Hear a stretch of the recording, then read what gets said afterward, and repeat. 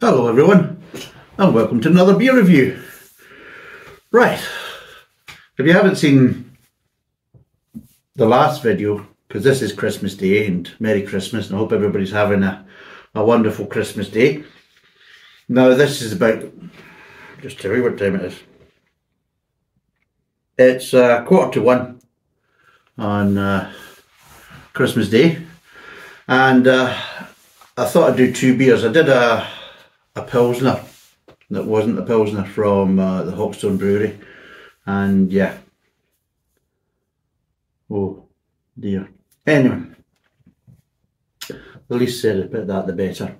But this is the main event, so this is what I would class as more of a kind of a celebration, more of a kind of a Christmas beer.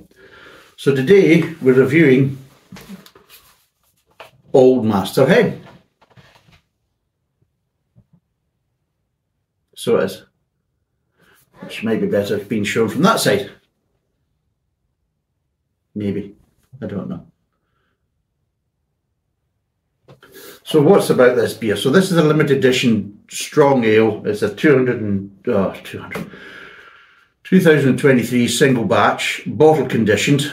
It's 7%. I think I paid about £7 or £8 plus delivery for this. I got a couple of bottles actually. So yes, it's bottle conditioned, signature brew. And is there anything else about it? Scan QR code for the Master Brewer's tasting feature and how best to experience this exceptional ale. Well, let's not. Apparently it's got exquisite depths, masterful brew. Anything else on it? No. Right, so as you can see, there's many layers to this packaging, and as you can see, and then there's a little bit of an emblem on the top there as well. So let's see what it says. I don't want to kind of disturb it too much because it is obviously supposed to be bottle conditioned. So hidden in the depth of our brewery, a master is at work. They're always masters, you notice that? They're like mediocre. Well, that mediocre brewer's at it again. You know, it's always a master brewery. You know, a master brewer and a masterful brewery. So apparently crafting a brew this fine needs patience and time, experience and dedication. It's amazing all these wonderful attributes. Do you think they actually put these kind of adjectives and terminologies on the CVs? Do you think they put that? It must be wonderful reading the CV of a master brewer. You know, it must be an absolute cumfest. It really must. Oh, breweries will tell you each brew house is unique.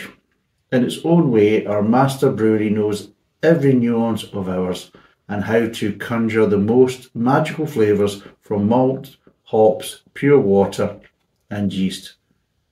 It is the perfect marriage of art and science. Seriously.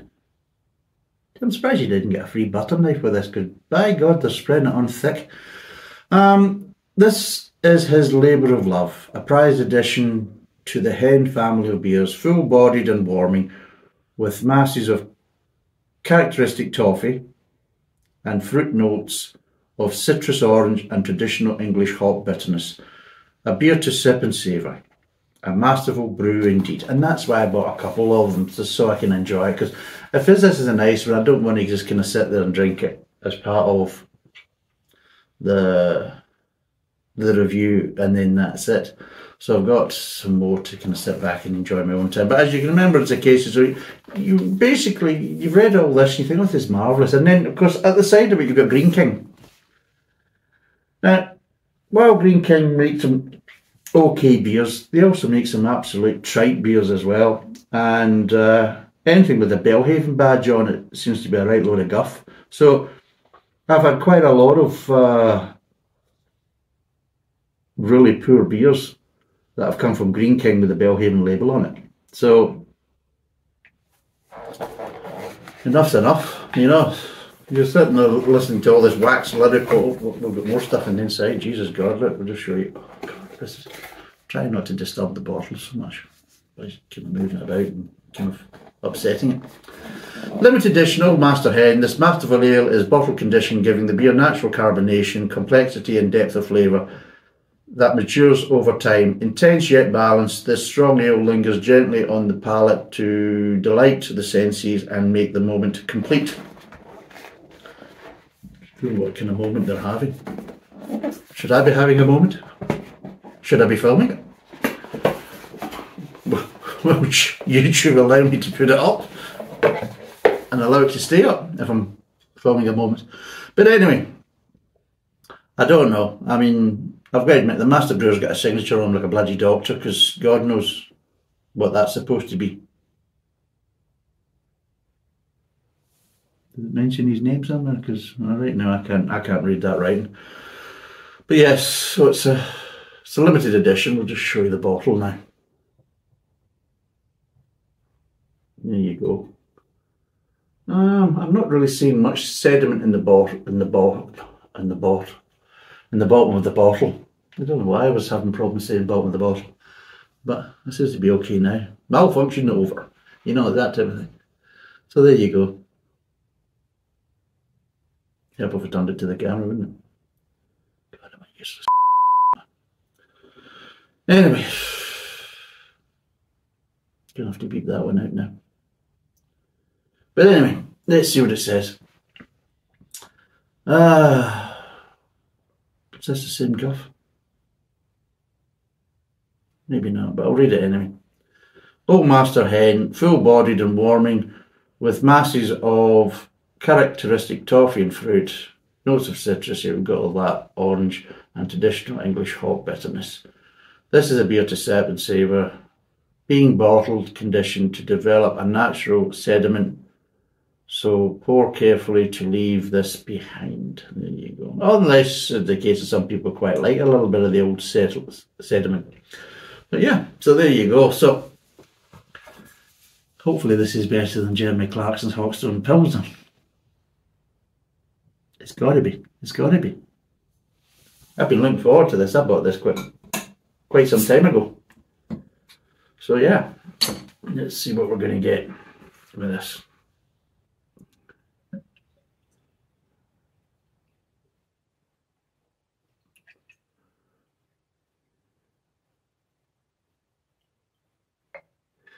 Problem is, it's a straight.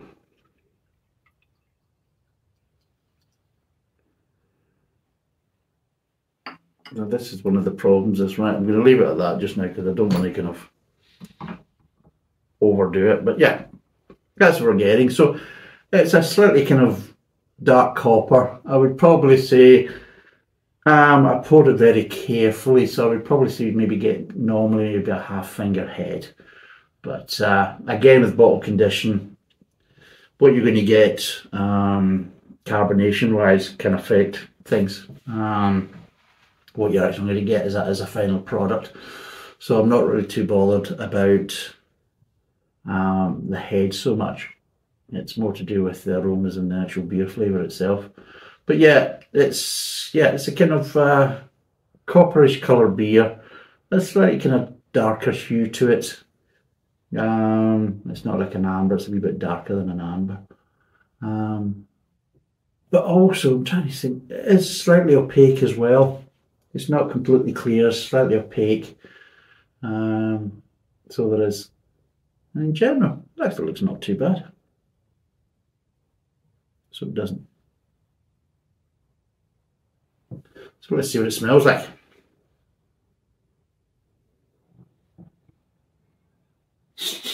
Right, I'm getting malt. The flavour, the aromas, they're quite light. But I'm getting malt, a little bit of alcohol.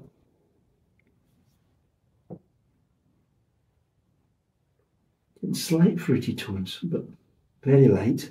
Everything, all the aromas are very light. So they are. That's dialed right down.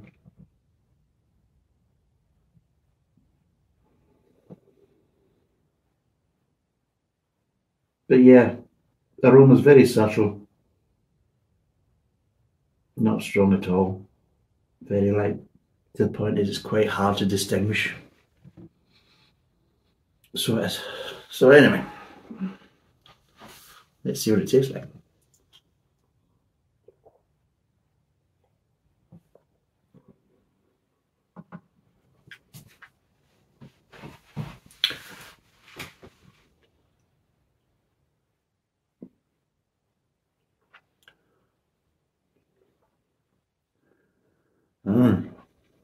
God.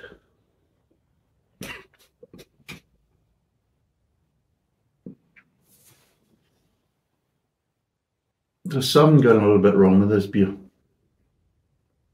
Something's gone wrong with it a bit. In the aftertaste, just before the bitterness kind of comes in, there's an off flavour. So there is. An off flavour that I'm getting. And it's slightly kind of what we call wine-like, slightly red wine. Not from the tannin side, from the kind of acidic side. As if options got in there, and it is ever so slightly bordering towards the vinegar in the aftertaste.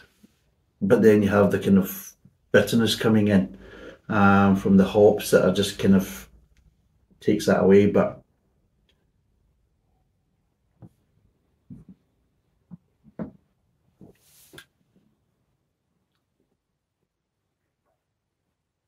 yeah,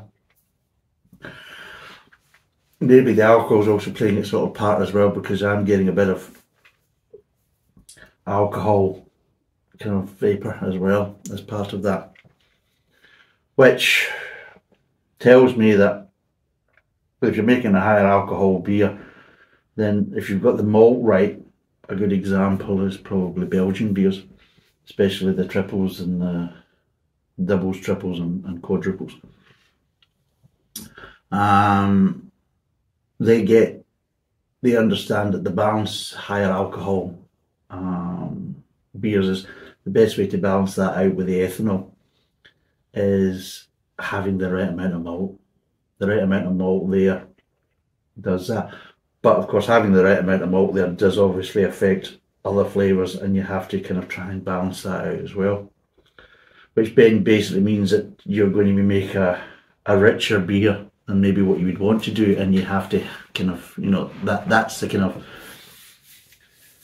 the outcome of that. That's the kind of the concession you have to make. This is not as rich as I thought it was going to be, and the malt is lighter than what I thought it was going to be. I thought this was going to be a very kind of rich, deep malty ale, kind of almost kind of, you know, Christmas kind of tones of kind of dried fruit and everything else. I'm not really getting that.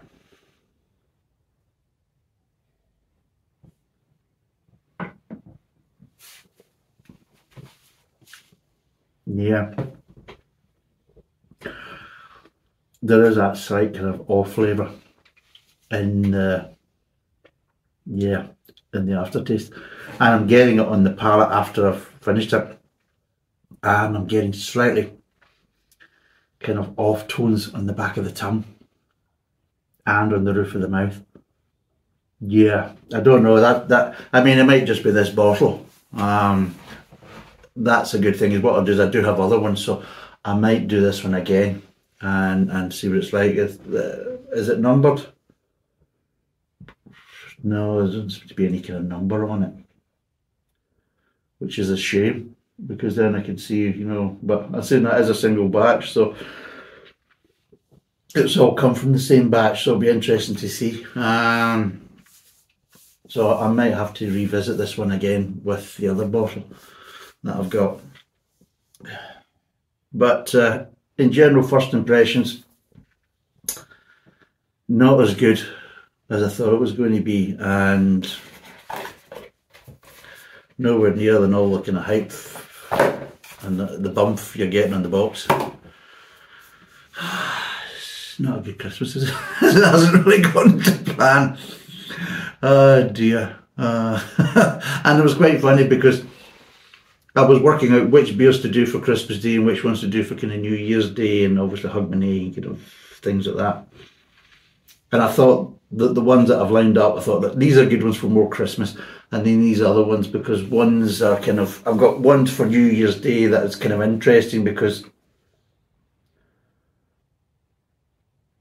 there's a 2023 aspect to it and there's another aspect to it from the past and everything else, and I think that'd be quite good for New Year's Day because it's two beers side by side for New Year's Day. And the Hogmanay one, I've actually got a kind of interesting Scots one coming up, and again it should have the flavours more associated with kind of a Hogmanay or New Year's Eve based in Scotland and things like that. So I actually put a lot of thought into it and actually kind of went out my way to try and get. There's been this one I purposely bought for the festive period. I wasn't quite sure which one I was going to do, whether it was Christmas Day or whether it was going to be New Year's Day. But I bought this, oh God, 7 or 8 months ago maybe, and planned for this and everything else. Now I bought it, but of course it didn't arrive till kind of, I think it was roughly about the summertime. It was around about kind of July, August time it arrived. So, you know,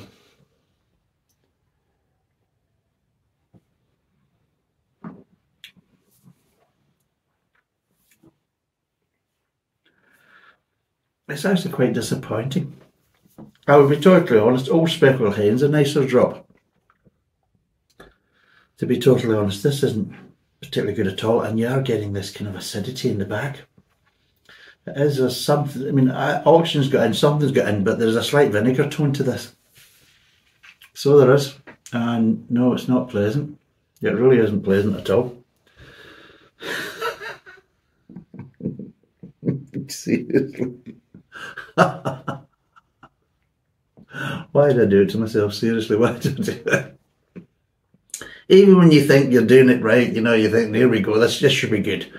This will be a good kind of culmination. Christmas Day, we can sit there, I can crack open this, we can review it, enjoy it, all this type of stuff. And it's a bloody disaster. It really is an absolute bloody disaster. I've spent basically quite a few quid on a bottle of wheat vinegar. Well, Christmas dinner today, I think I might have a salad to start with. We have an interesting dressing to go with it. Seriously, can't believe that. I honestly can't believe that. Oh, it's been some bloody year, so it has. Between the horrible Bellhavens of the Scottish series. Oh, Jesus. Oh, God. I mean, I'll be totally honest, I'm actually quite surprised I don't swear more than I actually do. I mean, I honestly really do. I mean, seriously. There is plenty of justifiable reasons. Some of my own making, I'll be honest, that really... I should be effing and jeffing all the time. I mean, really, I should be. I mean, there shouldn't be a clean sentence in my vocabulary. There really shouldn't. I should not be basically uttering any sentences without expletives in it. It really is unbelievable.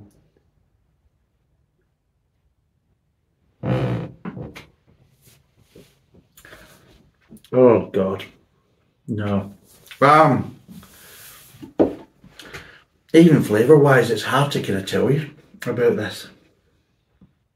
I mean, there's malt at the start, there's malt at the front of the mouth and a bit of grain, but there's no real sweetness there. This is the problem. So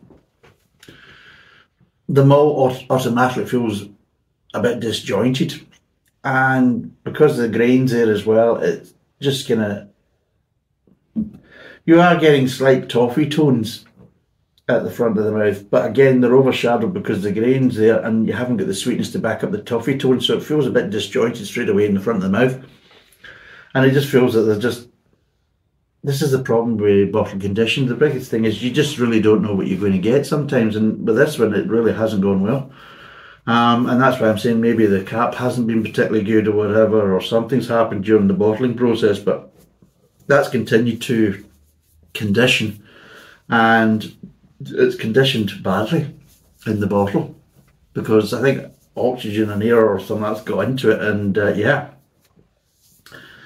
it's kind of going more kind of oxidised to the kind of vinegar way. It really isn't. Not strong vinegar, but enough to kind of spoil the beer. And with the lack of malt and the higher alcohol content and everything else, it's just, the front of the mouth is a fucking disaster. I'll be totally honest, it's an absolute disaster. It's a shit show. The problem is, though, it gets worse as you get onto the mid-tongue, because all these kind of dried fruity flavours and everything else, well, they're out the bloody window, because there's just, the malt isn't there, and the sweetness isn't there, and it can't really deliver these fruity tones. I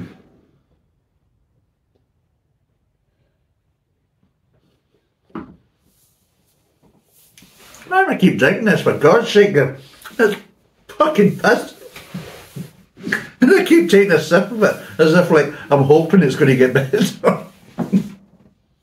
God, I'm almost gagging here every time I swallow the bloody stuff, and I'm still with it. What? Even I'm lifting up the glass, my mind says, "What the fuck are you doing? Put the bloody thing down, leave it alone, it's crap." You know, seriously. Oh, God. Yeah. Mid-tongue's a disaster. It's just a kind of continuation and a prolonging of all the kind of problems and issues from the front of the mouth. The thing is, though, you're getting more of the kind of alcohol vapours in there that's kind of adding into the kind of mid-tongue that just kind of make the whole situation worse.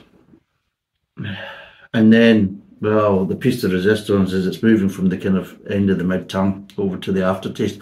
That's when the kind of vinegar edge really starts to ramp up. And this is what you get. The minute you come into the kind of aftertaste, the first thing you're noticing is kind of vinegar tones. And then you're getting that kind of slight kind of hoppy bitterness coming through in that.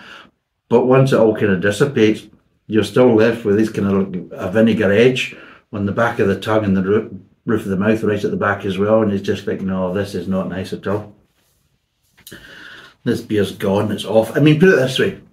If I was served this in cask, yeah, straight away, it's off, it's gone. Your cask is fucked. And it does, it reminds me, as I was saying in one of the other reviews, and I've said probably a couple of times, the last time I had a cask bitter was in a local beer, well, a local pub down in Devon, quite close to me. And yeah, I had 2 sips of that. That was it. It was gone, totally gone. And it has similar tones. So it has similar tones with the slightly kind of acidic vinegary kind of finish to it. So yes, it's an absolute shit show and a disaster. And my well kind of laid plans have been scuppered, well and truly. Well done, Greene King. You know, you proved to me that you don't have to put Bellhaven on the label to make a beer a disaster. Yeah, well done. Maybe I should have learned. Maybe I shouldn't have put my trust in Greene King. Maybe I should have been sitting here with a bottle of Rudolph Ale from Greene King, or maybe a Ruddles or something like that. Maybe Ruddles Best, something like that, you know. At least you know what you're getting. Nothing brilliant, but it's okay. Better than this. Seriously. So, what would I give this out of 10? Is it going to be a first? I think it is, actually, because it's a clear bottle, so I can't even give you a mark for the bottle because it's absolutely bloody useless to me for for home brewing. Oh God, seriously, it is. It's going to be a first because let's just say the Jeremy Clarkson Pilsner, the Hawkstone Pilsner, didn't go particularly well today. And Christ, neither is this one. What can I give it? The beer's bottled.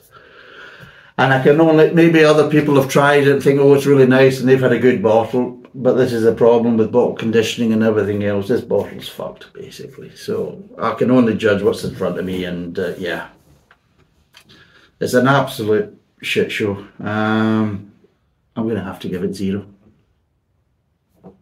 0 out of 10. It's undrinkable.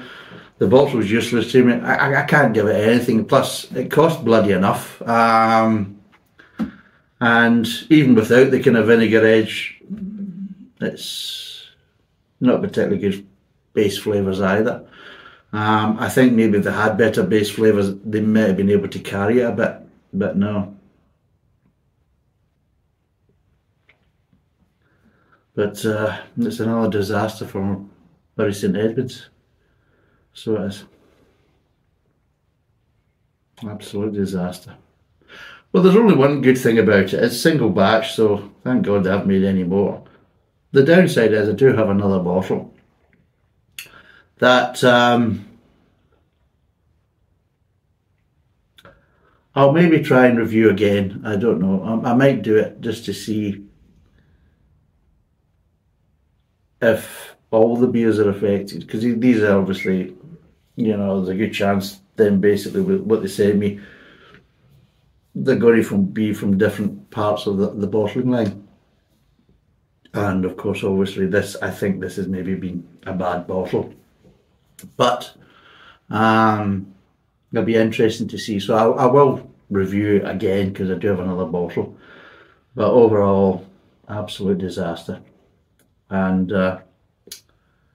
funny enough, I can't recommend it. So my recommendation is don't be as stupid as I was. But at the end of the day, you don't know until you try. So at least I tried, but it's been a failure. It seems to be an ongoing kind of theme for 2023. So hopefully, I've just realised, because I've got all these other crappy beers, because I've done other reviews of some of the Christmas beers that I'm going to release between now and Hogmanay, and they're a bloody disaster as well. So if you want to basically come back and watch more reviews between now and kind of New Year's Eve and New Year's Day, for me kind of getting annoyed and angry and just exasperated with the beer reviews, then you're in for an absolute treat. If you don't want to see me kind of kicking off and getting annoyed and everything else, then avoid these videos, and hopefully the ones that I do for Hogmanay, New Year's Eve and New Year's Day are a lot better. I think the ones for New Year's Day definitely should be a lot better, because they are from a reliable, consistent brewery.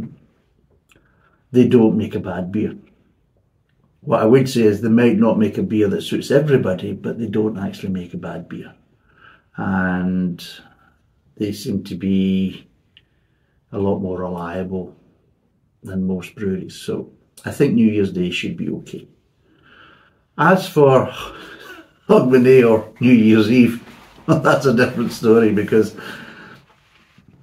this brewery, they're not a bad brewery, but they are very kind of one-dimensional in how they kind of do their beers, and because of that, they can be a bit hit and miss from that point of view.